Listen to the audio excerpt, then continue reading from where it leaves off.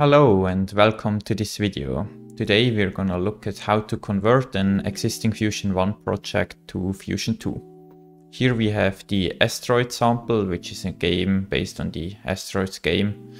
And we're gonna convert this to Fusion 2 and just show you overall what needs to be done in your project for upgrading, where do you need to be careful, how to fix the errors, how to upgrade the API, and anything else. The game itself is just super simple. We can dive in real quick. So this is fully multiplayer. We're just gonna start the host now. And the way it works is you have your spaceship here. You can fly around, you can shoot. And then after a while asteroids spawn in, get points from killing them.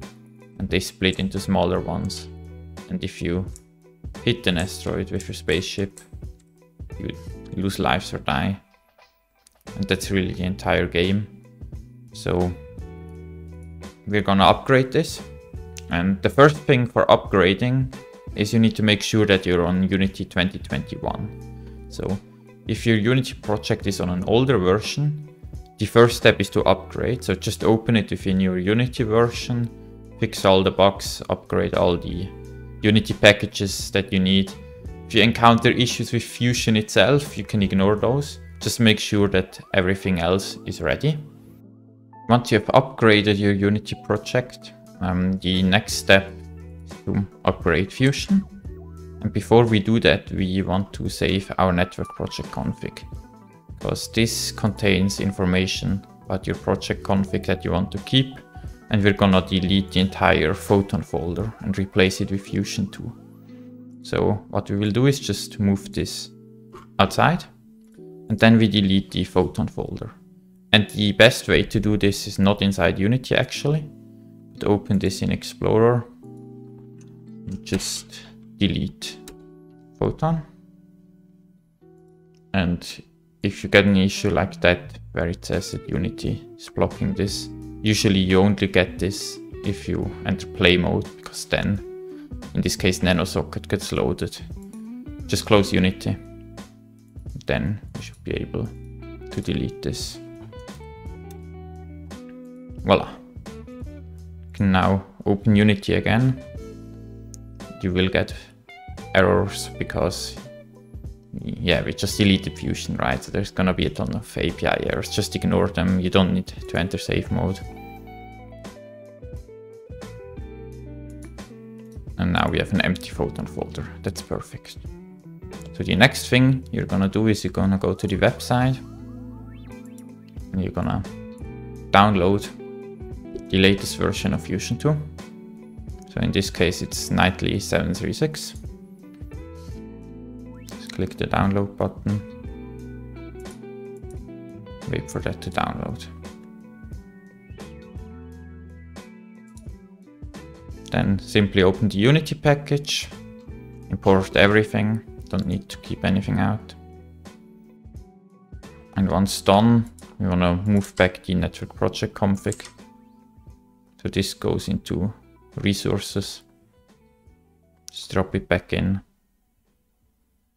And now you're still gonna have a bunch of compile errors. That's fine. One thing you will notice is that network project config is still not readable, and there is no Fusion here, so like no Fusion menu item. The fix for that is to just close Unity again and open it again via the Unity hub. And by doing so, it will just load those types.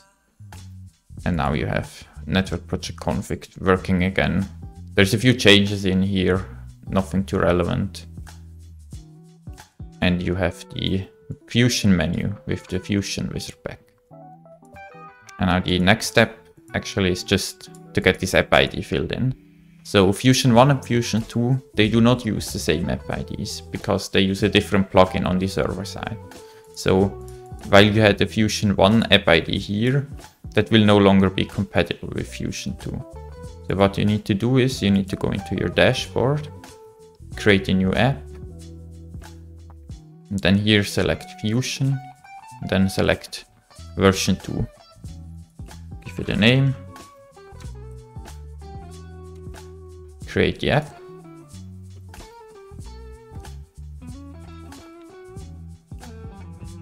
Then copy this app ID back in here. And with that you have a valid Fusion 2 web app ID.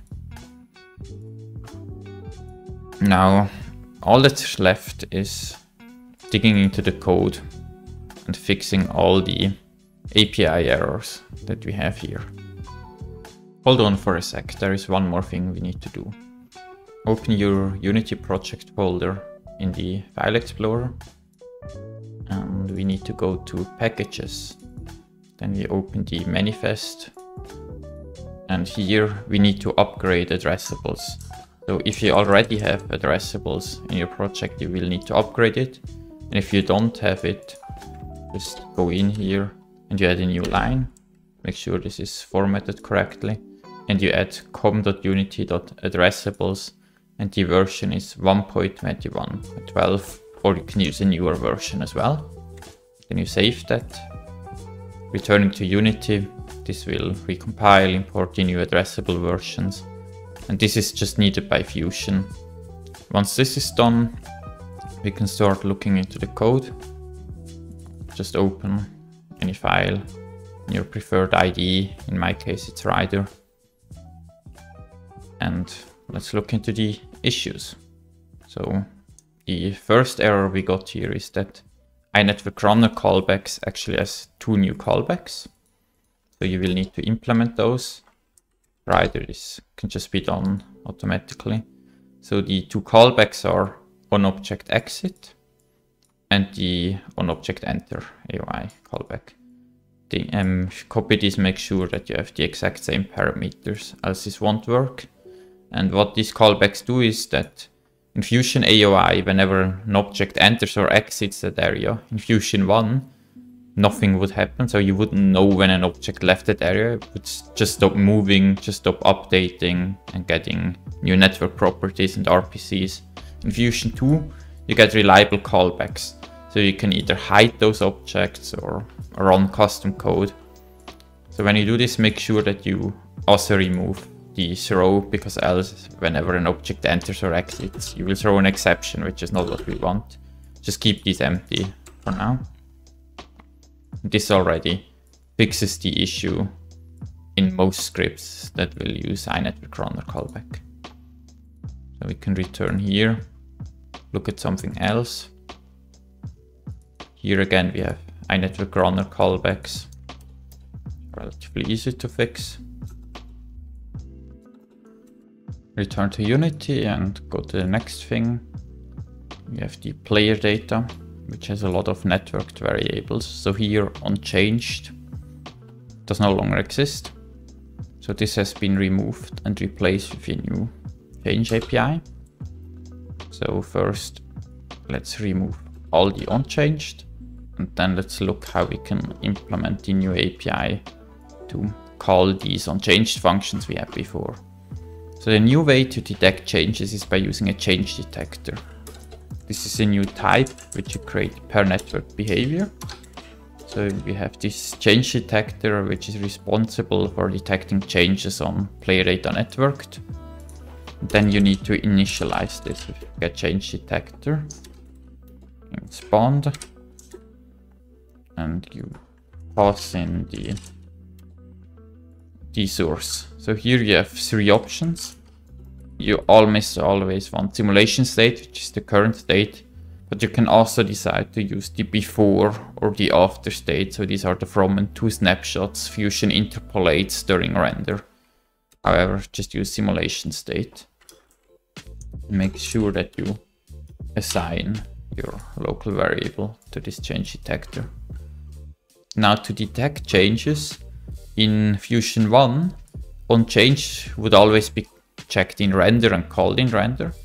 So to get the same behavior in Fusion 2, we can check this as well in render. However, note that the Fusion 2 API gives you much more flexibility, as you can now run your change detection in any function. So you can also do it in fixed update network or anywhere else. To detect changes, you just iterate over the change detector. So I say for each var change in change detector get changes from this. Here you get 2 buffers out.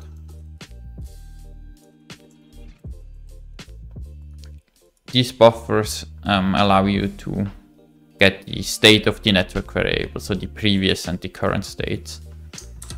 They won't be necessary here, I think. So we're just gonna call these functions. First of all, these should no longer be static. There's no need for that anymore, just how the old API used to use. So player input of behavior, really just the local instance we have here. So you can replace that everywhere. And with that, we don't even need to pass any info into this, right?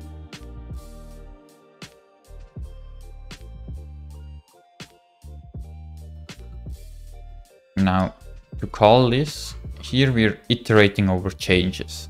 And the change here is simply a string. This string will be the name of the network property that changed. So depending on the name, we want to call the right function here. A quick and easy way to do that is to use a switch, the name, and say case name of nickname. The nice thing about this pattern is that name of will automatically refactor, right? So if we rename this to nickname 2, it will not break your project, because else, like, hard coding strings can be very bad if you end up refactoring and you get issues with this. Just use name of to be safe. Then here we say nickname changed. Now just repeat this for the other 2 variables. Name of lives and name of score. Then we say lives changed, and we say on score changed. With that, we have successfully upgraded the onChange callback. See what else we've got here.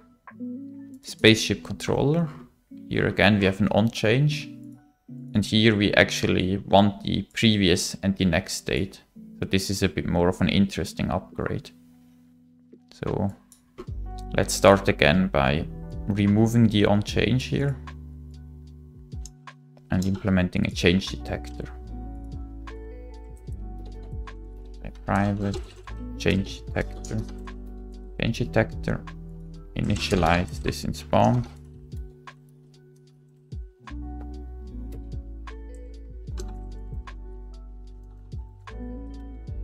Simulation state source again. Then here we like this onChange does no longer exist. So let's remove this. Actually, we can remove all of this really, and just we can just call this toggle visuals directly, because all this function really does is get the before and after value, then call this, and we can get this at another place. Again in render, text for changes using the for each used before. Oh.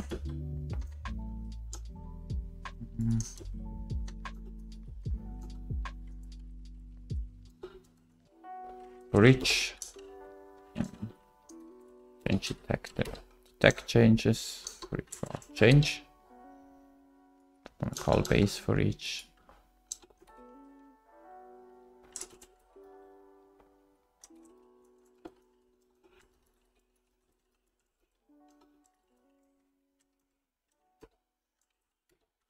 We will again use the same switch we used before.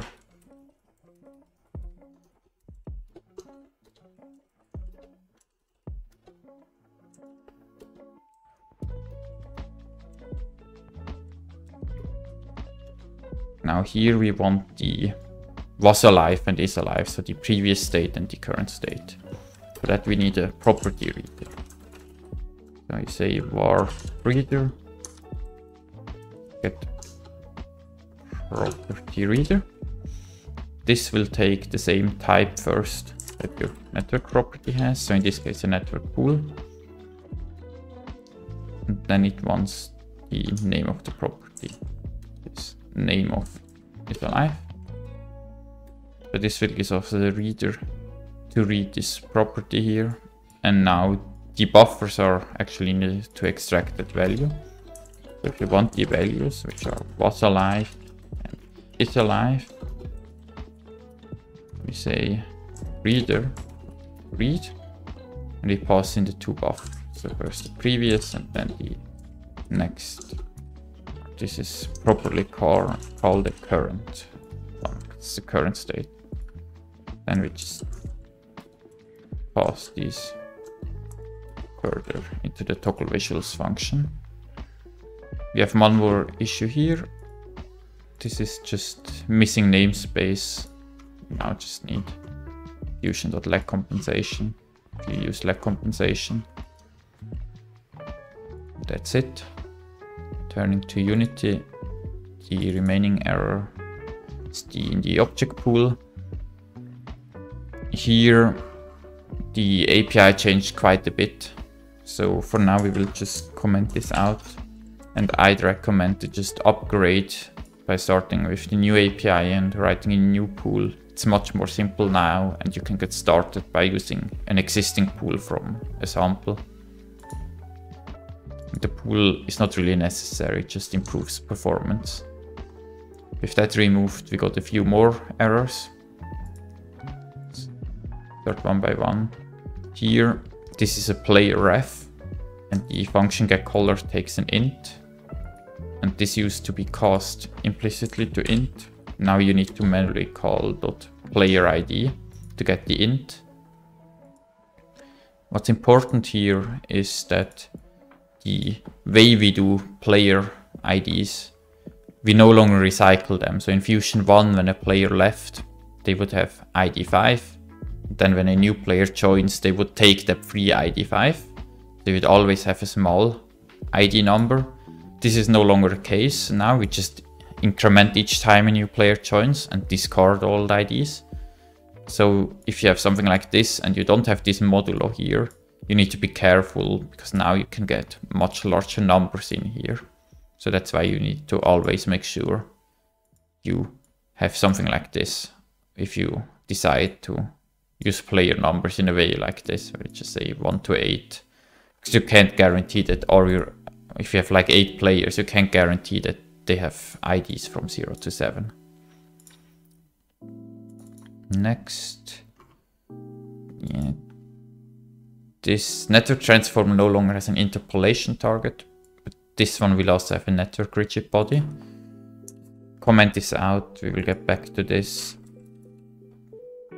Actually, we can fix this now. So this will use a network rigid body now.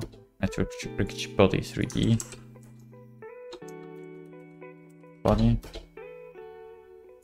And we'll need to just fix the prefab as well after this, because it still has the old type on it. The old network rigid body used to inherit from network transform.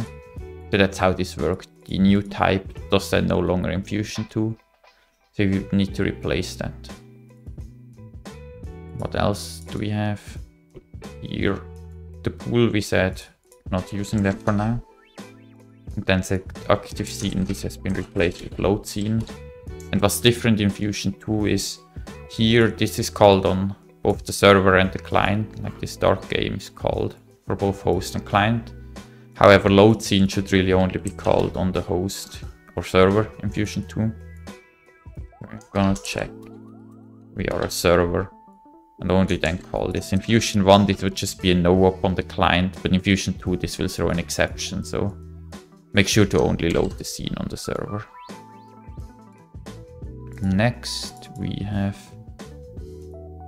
teleport to position. First this uses the old network rigid body, if you want to replace with the new one, and then the function is now just called teleport. Besides that, everything else is the same. Here we do a modulo of a player ref and an int. So this uses, like this used to use again the implicit conversion. which now we need to explicitly say the player ID to get an int. Here we have the same issue. One more, again, to int. Now that's looking better. So we have no more errors. The console, that's a good start. So we have a few prefabs that we also need to upgrade. And what's very important here is that you need to fix all your console errors before you start changing prefabs. Because the only way you can save a prefab is when you have no errors on the scripts on the prefabs. So first make sure that your errors are fixed and then fix your prefab layouts. So here we have small asteroid, which used to have the old, now deprecated network rigid body. So we're removing that and we're replacing it with network rigid body 3D. This still uses an interpolation target, so just drag that in.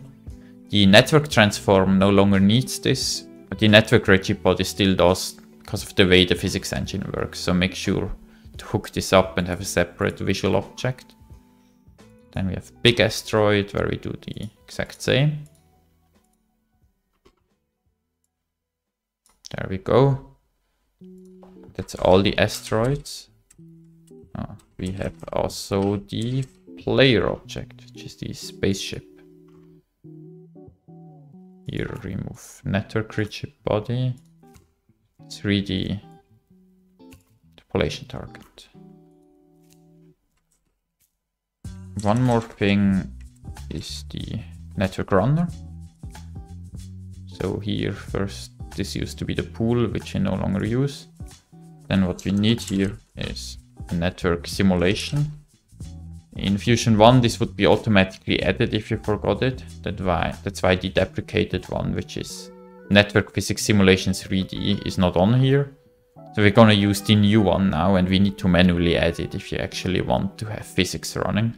So we're gonna add runner simulate physics 3D. That we have a runner that runs network physics. Now, so far everything is looking good. Just enter play mode, and that usually reveals a bunch more issues that you need to fix. So I tend to start by just playing in single player, making sure that works perfectly. And then you also want to test in multiplayer, of course, because that always reveals new issues. So we do have something here, which is in the spaceship spawner. So this here is a simulation behavior, which they're no longer supported on network objects, so just upgrade them to network behaviors. It's just the way we change this. So the way simulation behaviors work now, you can still use them on the runner, but you don't use them on anything networked. And now we also don't need this iSpawned, but we need to make sure to override here the function from the network behavior.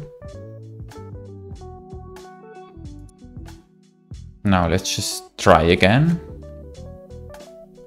See if we're still getting any exceptions.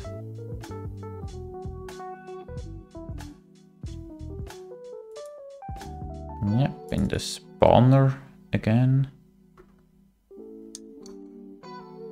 Null ref.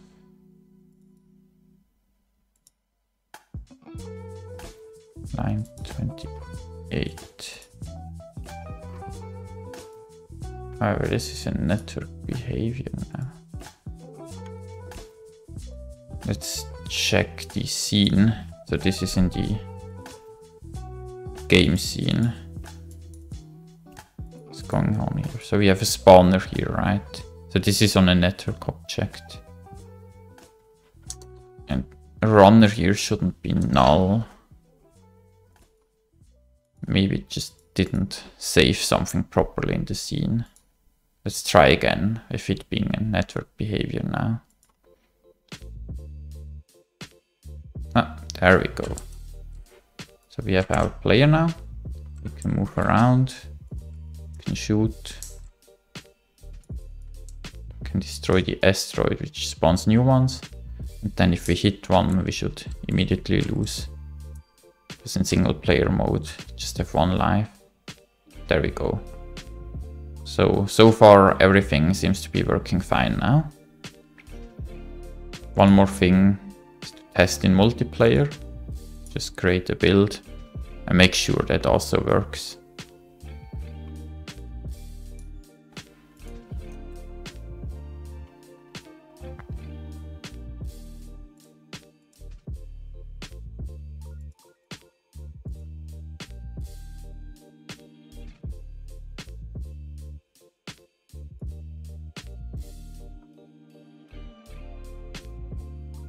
So we have one host now here and a client here. As you can see, they connected to each other and they work out of the box. The client can move, the host can move if I select the other window. Now if a player dies, they respawn and they lose a life. And if they kill an asteroid, they get their score updated.